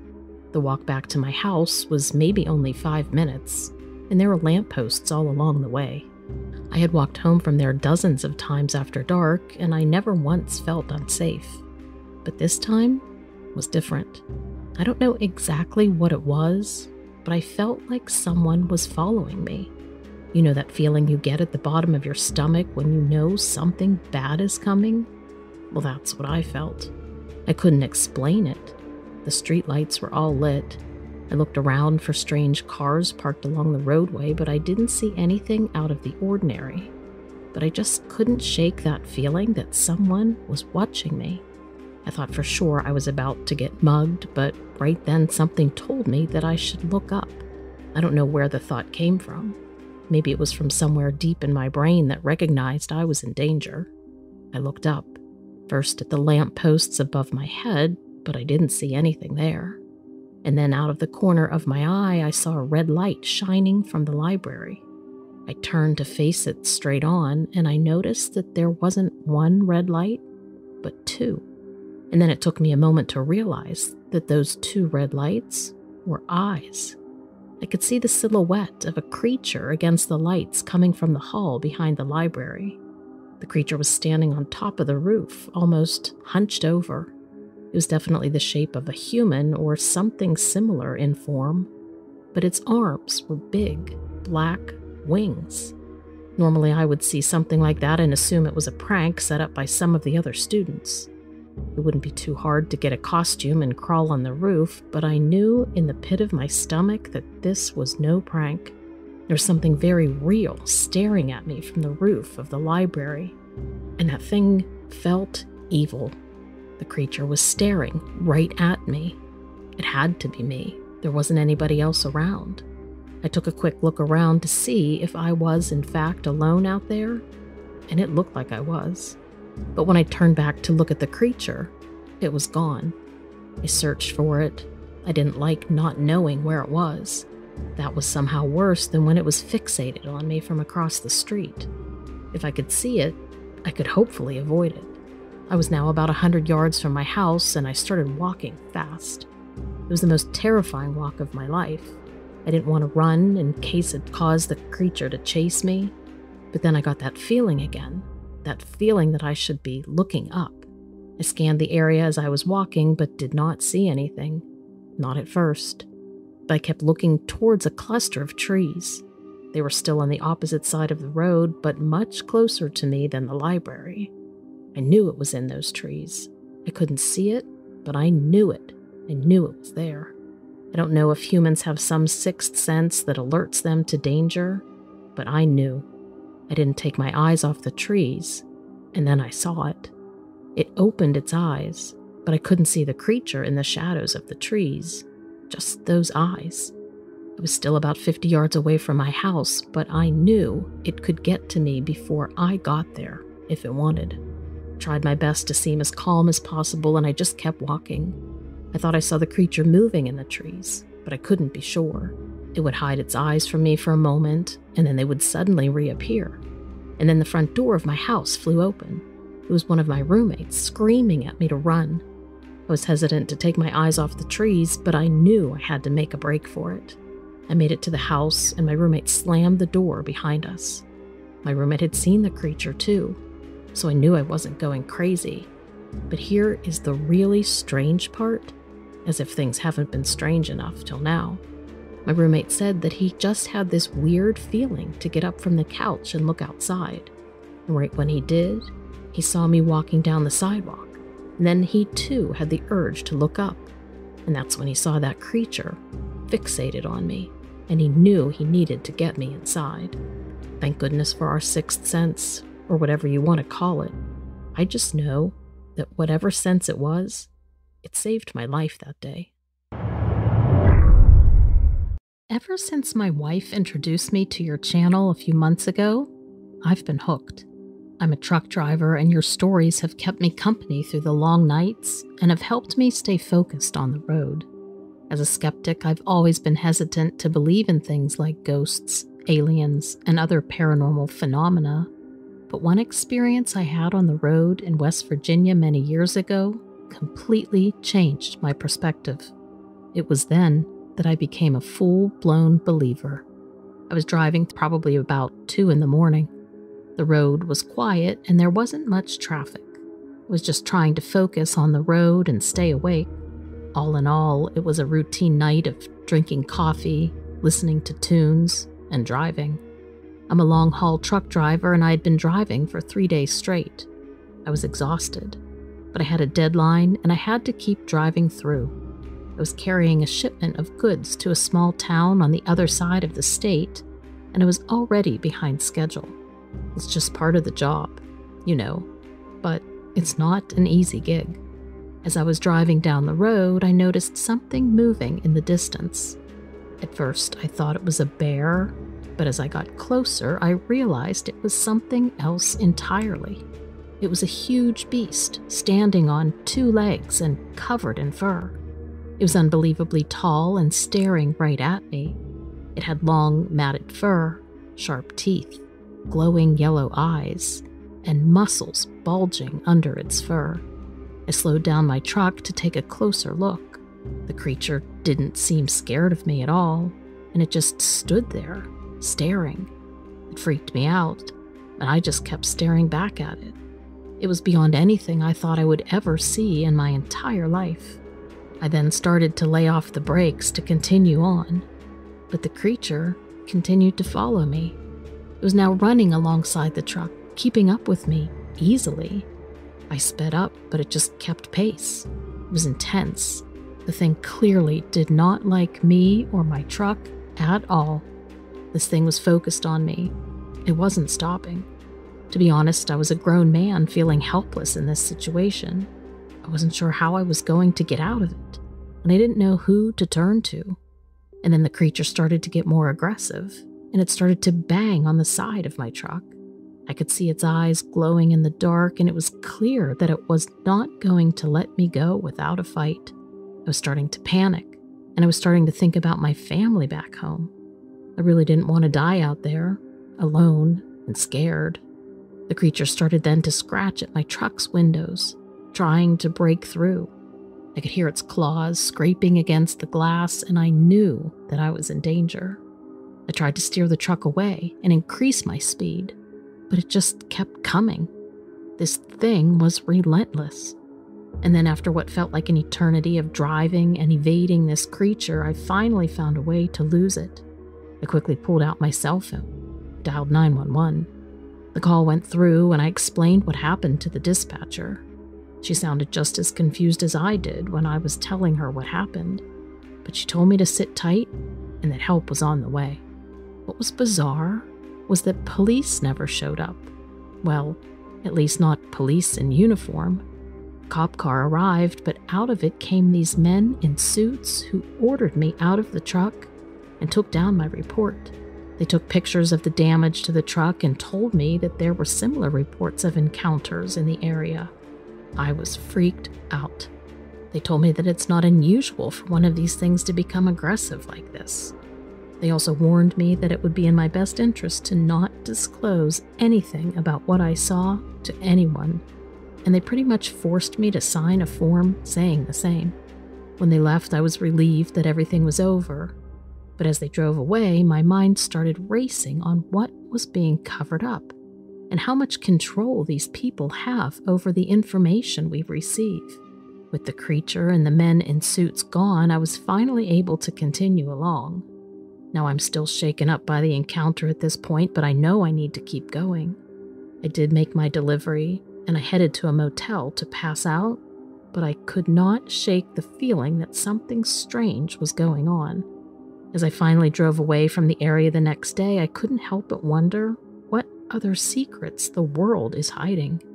There's so many things we don't know, so many mysteries waiting to be uncovered. As I'm sure you will agree, I don't ever want to encounter another creature like that again. But part of me is also intrigued by the unknown. In the days and the weeks that followed, I tried to put the experience behind me, but I couldn't shake the feeling that there's more to the story than what I was told. I did some research and I tried to uncover more information, but all I found were rumors and speculation. Looking back on the encounter, I realized how lucky I was to have survived. I also sort of feel like I've been let in on a secret, like I've seen something that most people never will. But even all these years later, I'm worried about who will come after me for spilling the beans. As I think about the encounter, I realize that there's so much we don't know about the world. There are creatures out there that are barely seen, and secrets that I think the government keeps from us. It's a scary thought, and I can't help but wonder what else is waiting to be discovered. I've always been afraid that if I talked about my gift, people would shy away from me and label me as that weird chick who sees things. But seeing how many people on your channel have come forward with their own stories, I'm finally ready to share mine. Since I was a small child, certain places will trigger me, and I will see things that happened in the past. I'm not really sure if this could be called seeing ghosts. I've always felt like it was some type of residual energy, stamped on a certain place where there had once been high emotion or tragedy. I never was able to interact with anything I've seen, or felt like they saw me, until a recent visit to my coworker's house. When I was a little kid, I would tell my mom or my friends, and even one time my teacher, when I saw something that didn't fit in, like a person drifting through the room. You can always tell the entities are different because they don't have the same type of solid appearance that real people do. But I found out really quick that hearing about it just scared people, or made them mad at me, or made them laugh at me, all of which taught me to keep my mouth shut at a very early age. Now I'm 28 and that lesson has been learned long ago. I always just ignore the entities when I see them now. I've never had any reason to believe that these things could see me until one day I went to my friend Kara's house for a girls' night of Netflix. I've known Kara, or more accurately, known of her since junior high school. We didn't really run with the same crowd, but now that we both work for the same company, we've become friends. Her mom and dad died 2 years ago, killed by a drunk driver while they were coming home from a Christmas party. It was horrible. I felt so bad for her. I know she and her dad had a lot of problems in the past. Off and on, they would stop speaking to each other, though we weren't close enough for me to ask her why. She said she was really close to her mom, and she only had one sibling, an older brother who ran away from home when he was 17. I don't remember him at all. Kara said he had never been back in touch. So when her parents died, at first she talked about selling the house. She said it had a lot of bad memories for her. Her dad had had a temper, and as soon as she graduated, she had gotten out of there, got her own apartment. But the economy being what it was, about 8 months ago, she decided to give up her apartment and move back to her childhood home. When I arrived at Kara's house, I was impressed. It was huge. It was 2 stories, and there was this grand staircase curving down with a mahogany banister. Beautiful. I couldn't help but admire it as I followed her upstairs. She had turned one of her bedrooms into a cozy little den because she said the downstairs parlor seemed too formal. So we ordered a pizza, browsed through Netflix, finding a movie we both liked. It was fun for a while, just hanging out and drinking wine while we waited for our food. But after about 15 minutes, I started to get that familiar, prickling feeling on my skin. Usually that happened right before one of my visions would start. I tried to just ignore it, but I kept feeling like somebody else was there, watching us, even though nobody popped into my line of sight. Then the doorbell rang. Kara just excused herself to go use the bathroom. I knew it had to be the pizza guy, and I was happy to pay for it since she was hosting. So I went down the stairs, paid the pizza guy, and turned back around to come back up. What I saw was a young man standing at the top of the staircase. I knew right away it was one of my visions, because he didn't look quite solid. The difference was, this time he was looking right at me, like he could see me, and that's never happened before.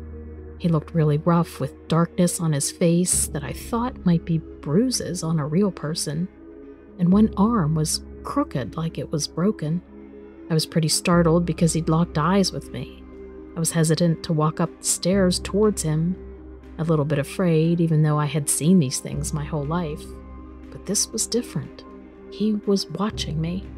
I just stood there with my heart pounding, waiting for him to drift away like they always do. But something else happened instead. As I stood there, a man came up behind him, waving his hands like he was angry. The guy turned around and you could tell that they were arguing, even though I couldn't hear anything. It was like watching a movie on a bad TV with the sound turned down. Kind of hard to tell what was going on. But suddenly, the older man shoved the younger guy square in the chest. The boy flailed his arms, but he couldn't keep his balance, and I gasped in horror as he tumbled down the stairs, bouncing his head on several steps along the way. He then rolled to a stop, right at my feet, and vanished. My knees were wobbly, my chest felt tight. I felt like I was having a panic attack. I had never witnessed anything so violent before. I heard a voice ask if I was okay, and I looked up. There was Kara standing at the top of the steps. The older guy's spirit was gone now too. And then it hit me all at once. The truth. I don't have any proof, but I just felt this certainty come out of nowhere and lodge in my heart. I knew that I had just witnessed Kara's father pushing her older brother down the stairs, causing his death. He didn't run away. He was killed. I don't know how I know that, but I just do. That was just too much for me to handle. I just told Kara that I was suddenly feeling sick. I went and got my jacket, and I left. I wasn't able to look her in the eye. I've had some time to think about it, but I still don't know what to do. I have no proof of anything.